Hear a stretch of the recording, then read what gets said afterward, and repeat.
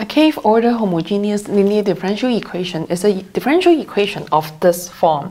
So we start with here, we take a look at the equation from this term. So we have the y here, and then y differentiated one time. So you can see within this dot dot dot, it would be y differentiated 2 times, 3 times, 4th time, and so on. Until here we have y being differentiated k minus 2 times, k minus 1 times, and then kth times. So that is why we call this kth order.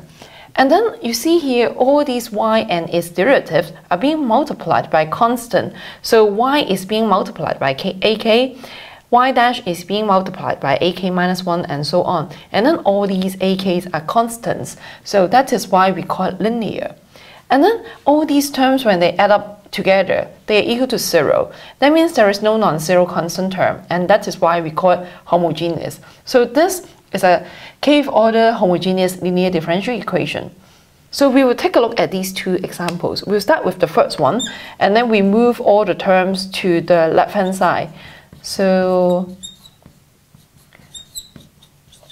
we have y, you differentiated 3 times, plus 3y differentiated 2 times, plus 3y differentiated 1 times, plus y, which is equals to 0. So you can check every single term. Starting here, we got the y, and then y differentiated 1 time, 2 times, and 3 times. And then all of these are multiplied by constants. So here 1, 3, 3, and then 1. When they add up together, they are equal to 0. That means there's no non-zero constant terms. So this is a third-order homogeneous linear differential equation.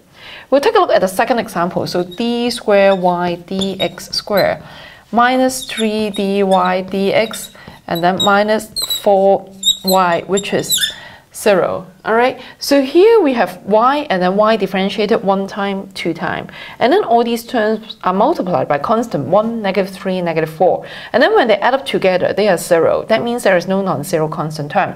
So this is the second order homogeneous linear differential equation.